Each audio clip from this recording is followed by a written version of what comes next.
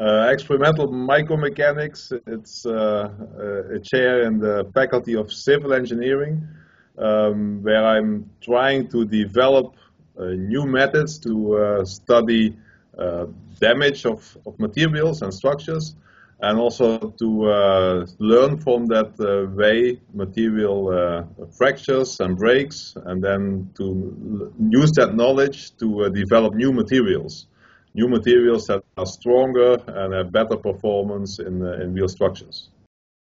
Well, self-healing in concrete structures is something where we actually want to repair the cracks that develop in concrete structures. Cracks are always there in concrete because we design concrete structures to crack, because that's why we put the steel reinforcement, the steel bars inside the material. So they keep the cracks together. But the problem with cracks is that water and chlorides can penetrate. Chlorides come from de-icing salt or from seawater. And if this water and chlorides penetrates, the steel reinforcement can start to corrode. So we want to build in something in the concrete that fills up the crack. We are working on different options for that, different ways to heal the cracks, to get the cracks filled.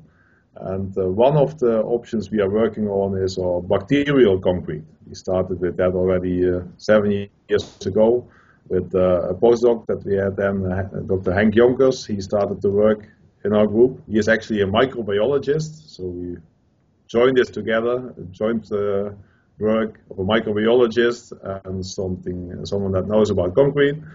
And that turned out to be a very good combination, because he developed this bacterial concrete so that we have special bacteria that can live inside the concrete, that feel happy in there.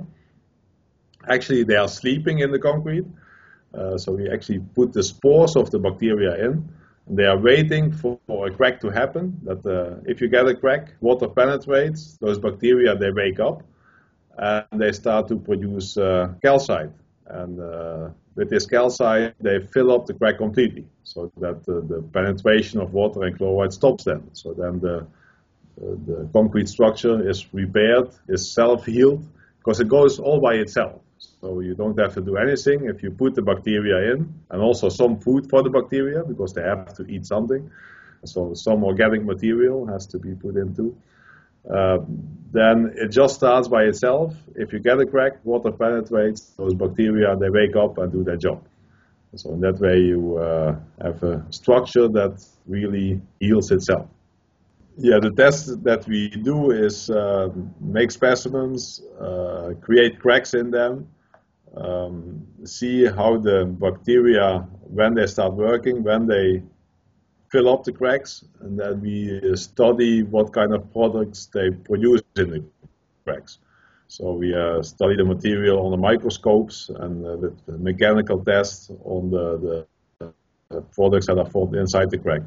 And also see if this crack is then really watertight, that water cannot penetrate in it anymore, that water and de-icing salts cannot reach the reinforcement anymore. So that's the test that we are doing.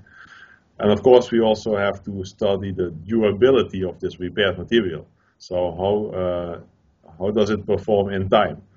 And of course, we cannot wait 10, 20 years to see the performance in the real time. So we do some accelerated tests at higher temperatures, other forces, to see what the durability of this material is.